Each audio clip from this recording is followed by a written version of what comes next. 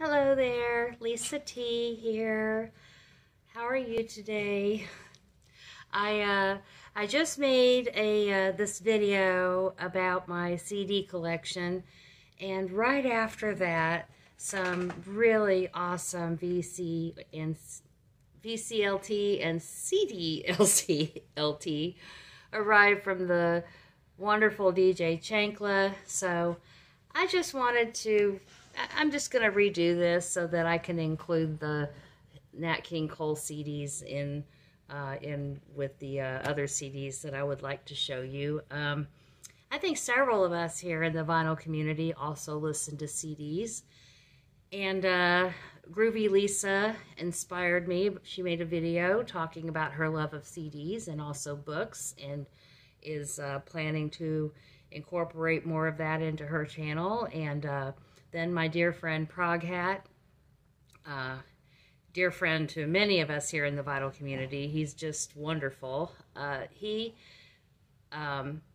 also did a video about his CD collection, and he plans to make it a regular feature on his channel. So, Glenn Calloway has shown CDs, Vinyl Dale, and then, of course, Steve Schnee, the CD Junkie, So, I think that, it's okay for us to talk about our love of music and enjoying music on mediums other than just vinyl. Proghat, I will put a link to his CD video, but also he did an interview with Rachel the Music Ma'am, the Proghat story, and I will include a link to that in the description of this video as well. So I'd like for you to go show Proghat some love and support. Now, so some of the other things that I enjoy that I guess would be considered media. Board games. Love board games. And anything having to do with spelling, like Scrabble or words or wordplay, and is my favorite. And then I love trivia. Now, I've got several of these of Trivial Pursuits, various offerings over the years. But this one's my favorite, the Millennium box. I think that's kind of neat. I love books. I love cookbooks. I've got about 250 of them. And I know I can get recipes anytime I want online, but there's just something really special about a cookbook and having it in the kitchen with you while you're cooking. This one is new. I just got it in the mail about a week and a half ago. I love her YouTube channel, and that's why I wanted to show it to you. And I'll put a link to her channel, Hot Thai Kitchen, in the description as well. Or you can just search for Hot Thai Kitchen. She's amazing. Every recipe I've tried of hers has been outstanding. And it's great if you love spicy food. And even if you don't, you can always just leave the peppers out. So I also like autobiographies. Some biographies, but mostly I like autobiographies because I like to hear the musicians' stories. That's more what I'm going for. And this is Carol Kay, studio musician. And of course, I'm a big Carol Kay fan. I ordered it from her website, and I requested an autograph, which she so graciously gave. It says, "To Lisa, all good vibes, Carol Kay." She's amazing. Just amazing. One of these days I have to do a whole video about her. Okay, so I love a really good kind of dark crime, noir type, pulp fiction type book. I love Elmore Leonard and Jim Thompson. And several of Jim Thompson's books have been made into movies. Probably my favorite would be The Grifters. And, but This Is Nothing But a Man. And this one was on top because I just read this one recently. But all of the books I have of his, they're not really collectible because I bought them all at sales. I mean, this has like 2, look at this, 2 for 25 cents. 2 for 25 cents. I got this when I was about 20, I guess. Man, great little book. I've read it several times, and they're not too thick. You can read it in an afternoon, you know. I also, as far as music goes, I listen to music not just on vinyl and CDs, but also cassette tapes. And this is just a stack that I grabbed just so I could have something to show you. And of course, a blank cassette so that I can make a mixtape. Remember mixtapes? They're still so fun. So I wanted to show you the CDs that I that I listen to the most these days, and some of them will probably not surprise you, and some of them will. First one, if you've seen my Record Store Day Black Friday video, you know that I love Sharon Jones and the Nat Kings, so it will not surprise you that I've been playing the heck out of this. I've had it for years, and it's been in pretty heavy rotation ever since. And I learned the hard way, and it's a beautiful, amazing accomplishment. I love it. Great CD. This is Norah Jones, also featured on my Record Store Day Black Friday video. These are collaborations that she's done with, you know, several artists, including the Foo Fighters. It's amazing. It's just really great. She's actually been, she's been so amazing through this whole pandemic with all of her at-home concerts and all of her tiny desk at-home concerts, and she's just great, so talented. And she has a beautiful piano that is not, it's not overly showy. I mean, you could tell that that is the piano that she bought way back when, and that it's her piano, so she's keeping it. And I love that, because that's how I feel about things too, you know? Okay, so I worshipped Joan Jett when I was a teenager. And so I still love her. I just watched a documentary about her on Amazon Prime. It was so good. I recommend you looking it up. But this is just a greatest hits CD from Joan Jett and the Blackhearts. But I love it. Just amazing. Love Led Zeppelin. This is the only thing of theirs that I have on CD, though. So if I feel like listening to Led Zeppelin in the car, and which a lot of times, you know, I travel to Nashville quite a bit. It's about 5 hours away from me to go see my friend Colleen. And so this usually gets grabbed and put in the car with me. Now, you know, I love Talking Heads. And I love Jerry Harrison, their guitarist and keyboardist. Very underrated guitarist and keyboardist, in my opinion. He did have several solo CDs or albums, I should say. This one's my favorite, Casual Gods. It sounds a little dated. It sounds very 80s, and some people would say it didn't age well, but I love it. It doesn't bother me at all that it sounds 80s. I like the 80s. So Rev It Up and Man with a Gun are the two songs that most people will recognize if they hear them. My favorite songs on the album are Breakdown in the Passing Lane, Song of Angels. I'm trying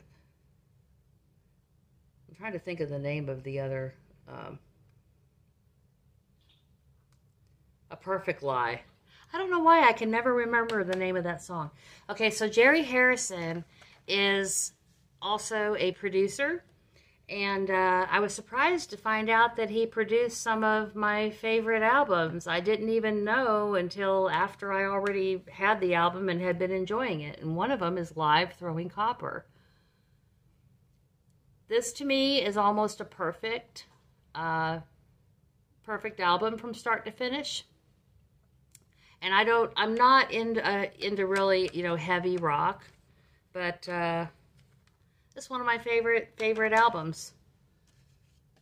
Jerry Harrison also produced Crash Test Dummies, God Shuffled His Feet. This is another great album. Well, you know what though? It's a little front loaded. I like tracks like 1 through 8, and then it just kind of go for me. But so I pretty much listen to tracks 1 through 8. Sometimes I'll listen to the whole thing, but normally after track 8, I just sort of pop it out, and that's that. So now, if you remember MTV, back in the 80s, they started a series that first aired on Sunday nights with DJ Jackson called 120 Minutes. And it featured the kind of music I was into in the 80s. I was born in 67. I turned 18 in 85. And so my thing is more like for that era is the punk to post-punk to new wave kind of stuff, more alternative stuff. And, well, this CD just has a little bit of everything on it. It's a great road CD. It's got Killing Moon on it from Echo and the Bunnymen. You know, it's got New Order. It's got Depeche Mode, Sugar Cubes. Remember Bjork's band? I first, around that time in the early 80s, got into REM. And I love this album, Reckoning. I think Murmur was their debut. Maybe it wasn't. I think Murmur might have been their debut. But this is the one that this is the one that's my favorite. And, you know, I love Pretty Persuasion, Seven Chinese Brothers, Time After Time. I mean, really, honestly, from start to finish, this is just a great CD. So I listened to that quite a bit. And, of course, they became a little more pop later, which I never begrudged them for. I mean, that's, you know, nothing wrong with pop music. So Automatic for the People, you know, was really successful. Has a Drive, The Sidewinder Sleeps Tonight, Everybody Hurts. That was a really popular video on MTV, too. My favorite songs on the album are Ignoreland and Monty Got a Raw Deal and Night Swimming. And I also, in the 80s, got into Kate Bush. I love her. I mostly listen to her on vinyl or on Spotify. But I listened to this album, The Sensual World, almost exclusively on CD. And the reason is that this song, Walk Straight Down the Middle. If you can try to see it, there's a little bit of a glare. I think it's too much of a glare. Anyway, it is only available on this CD. You cannot get it on Spotify. It is not on the LP. And this album is it's a concept album. You want to hear it, or I want to hear it from start to finish. I very seldom just want to hear this random, let me just hear this one Kate Bush song from The Sensual World. It's like any of the songs on the Ninth Wave, which is the B-side of Hounds of Love. If I'm going to listen to one of them, I want to listen to the whole thing. So that's kind of how I am with a lot of her music, actually. She is very much an album artist, and she's a master of putting together, you know, a concept album. And so this is just really great. And you can look up Walk Straight Down the Middle if you're a Kate Bush fan and you've never had the chance to hear that song because maybe you don't have this on CD. Walk Straight Down the Middle. It's on YouTube. I also got into the Smiths and Morrissey, and of course I love all the Smiths albums, and I love Morrissey's Viva Hate, but I really like this CD a lot, and I play this a whole lot as well. This is Voxel and I. You know, this is a really weird, it starts out very hopeful, Now My Heart Is Full, but there's lots of ups and downs in this CD, you know, or in this album, I should say, where, you know, he can be really cynical and petulant at times, but also very hopeful. My favorite songs, Why Don't You Find Out For Yourself? A scathing take on the record industry. And I also like Lifeguard Sleeping, Girl Drowning, Speedway, Lazy Sunbathers. I mean, really, the whole album is really good. So I've been listening to that a lot lately. And started listening to this again, Jane's Addiction. I had actually kind of forgotten how much I love them. Somebody did a video about their like shocking album covers recently, and you know, yeah, this could have easily been on it. I mean, their hair is on fire, they're nude, you can see a little bit of you can see a little bit of bush there.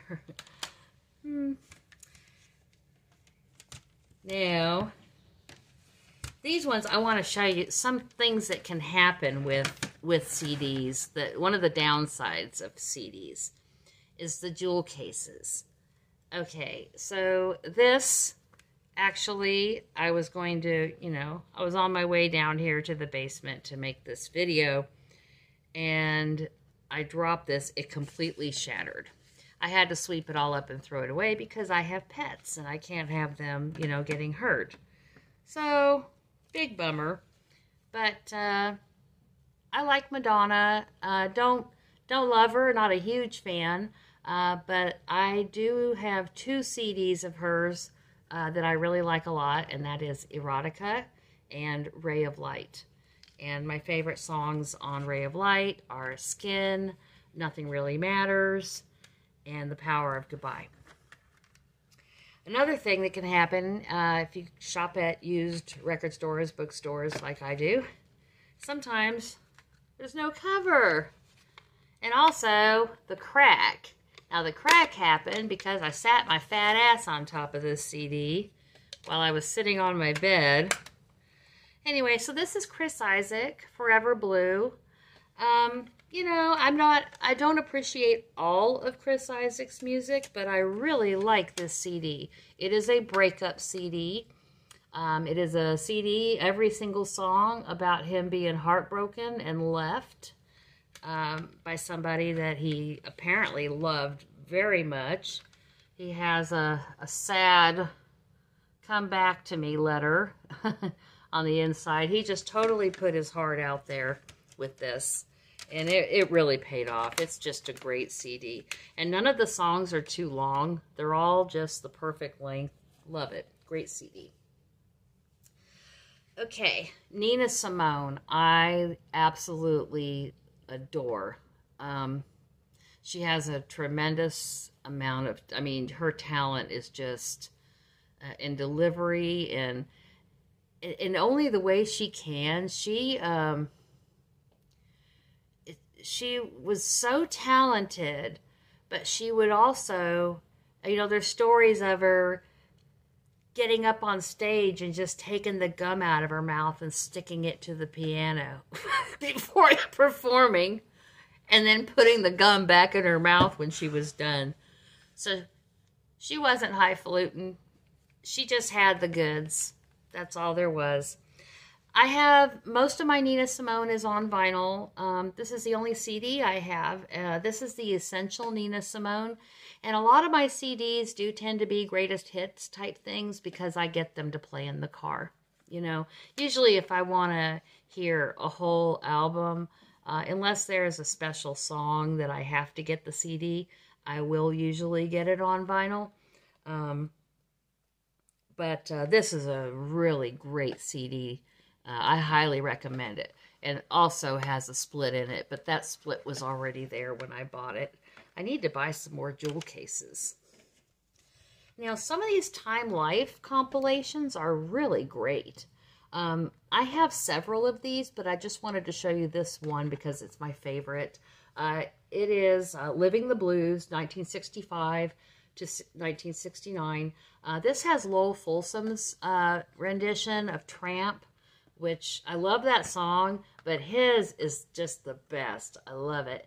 I'm also a big fan of Junior Wells, and his song Messin' with the Kid.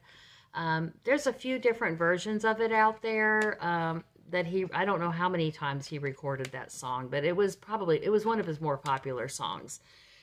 But the best version of it to me is on this CD. It has the best, they do the best job of featuring his harmonica performance. So I really like the way they mixed it for this.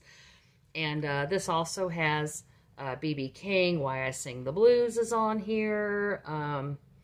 Big Mama Thornton, Ball and Chain. I mean, there's just all kinds of, there's John Lee Hooker, there's Albert Collins, Slim Harpo, you know, Albert King, there's Elmore James. I mean, you name it. It goes on and on.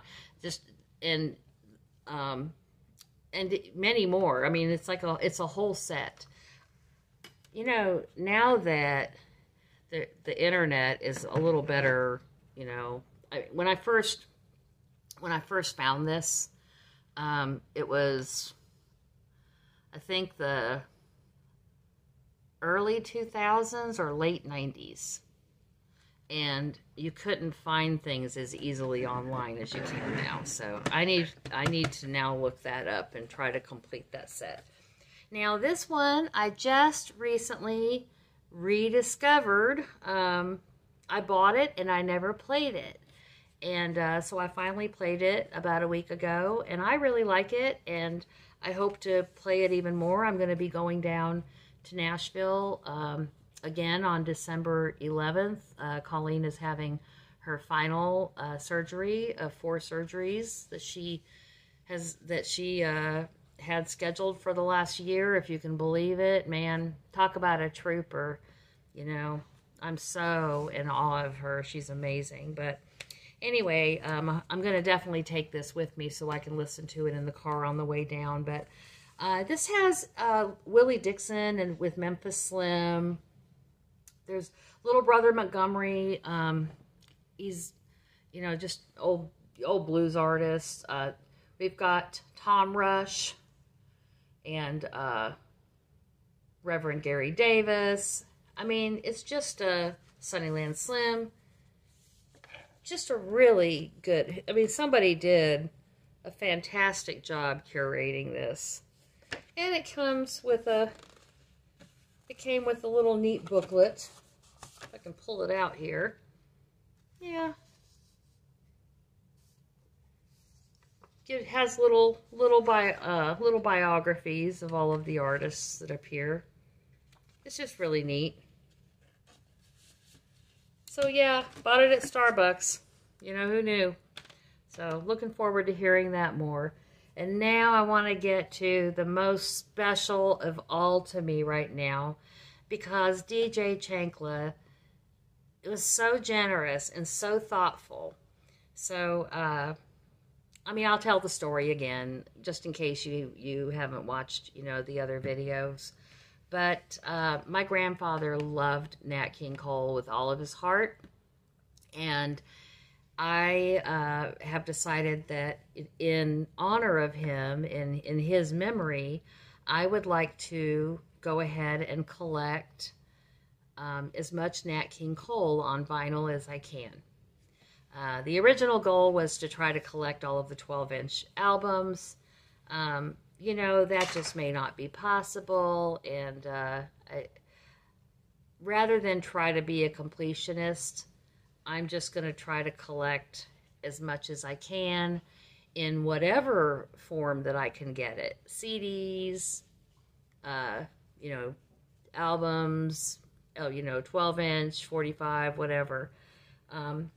So I did not go into detail about these CDs in my thank you video that I made, because I wanted to make this video and really show them to you, because they're very special. So first one he sent, you know, is Nat King Cole's, you know, Greatest Hits. And it has his original, you know, his original version of Unforgettable. And then we also have, you know, Get Your Kicks on Route 66, Orange Colored Sky, Mona Lisa, which I love that song, Walking My Baby Back Home, Straighten Up and Fly Right, Send For Me, Looking Back, You Call It Madness, But I Call It Love. If, you know what, if you call it madness, it's probably really madness. pro tip. Take my advice. Love is not madness. That's something else. Boring is good, folks. Just remember that. Boring is good. Okay, back to what I'm supposed to be talking about here. Okay, I Love You for Sentimental Reasons. Nature Boy, Ramblin' Rose, Pretend, Too Young, Somewhere Along the Way, those lazy, hazy, crazy days of summer. I love that song. When I was a kid, I loved that song so much. Oh my goodness. My grandmother taught me a little dance, and I remember dancing to this song. I would demonstrate it to you, but I'd probably throw my back out. Smile. This one's in French. I don't want to butcher it. Darling, je veux un bécu. I don't know how I did. Answer Me, My Love. A Blossom Fell, If I May, and Unforgettable Duet with Nat Cole, who, you know, is also no longer with us, unfortunately. Now, this one I'm very much looking forward to hearing. And what I really like about it is it's like the start of another, you know, something to collect. It is Nat King Cole, the Trio Recordings, Volume 4. So that excites me that now I have it. It's like getting another collection going. So looking forward to that. This will make you laugh.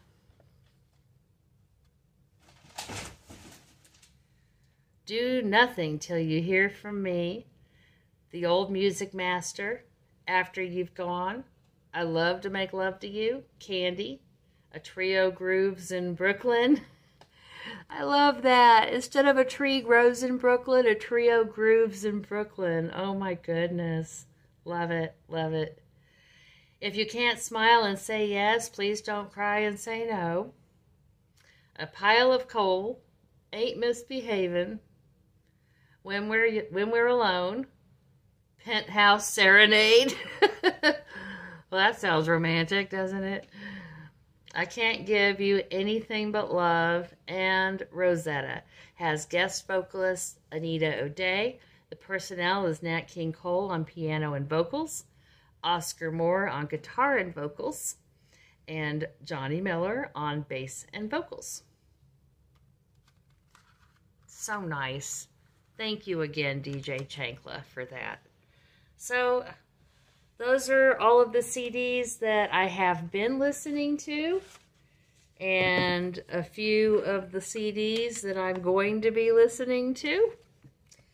And, and then something funny. This is for Prog Hat and Eddie Perez. We were talking shit about Rod Stewart remaking the American Songbook. We were like, no, you know, not for you. Not for you, Rod Stewart. Although my mother actually gave this to me for Christmas because she knows I like Rod Stewart. And there are a couple of songs on here that he does a really good job on. But I do agree. I'm more of a fan of Rod Stewart, rock and roll Rod Stewart, and even disco Rod Stewart, especially disco Rod Stewart. I love Do You Think I'm Sexy? Loved it. But this is a little weird, but he does do a good job on Sunny Side. Of course, my phone started ringing. I was saying that Rod Stewart does a pretty good job on Sunny Side of the Street. Ain't Misbehavin' is bad. Bad. Cheek to Cheek, he does pretty good. And of course, my favorite version of Cheek to Cheek is Eva Cassidy. But anyway, I just thought they'd get a kick out of the fact that I actually own this. But anyway, so that concludes the CD video. It was a little longer than I wanted it to be. If you're still with me, bless you. I love all of you. And once again, I thank you for your support. Please check out the video of me and Glenn Kellaway did Base to Base, our first episode. It's going to be a series, hopefully a weekly series. We're going to do it as often as we can about our love of the bass. And please also check out the my thank you video to DJ Chancla, so that you can see also the Nat King Cole album that he sent. I thank you so much. I love everybody from the bottom of my heart. Mwah.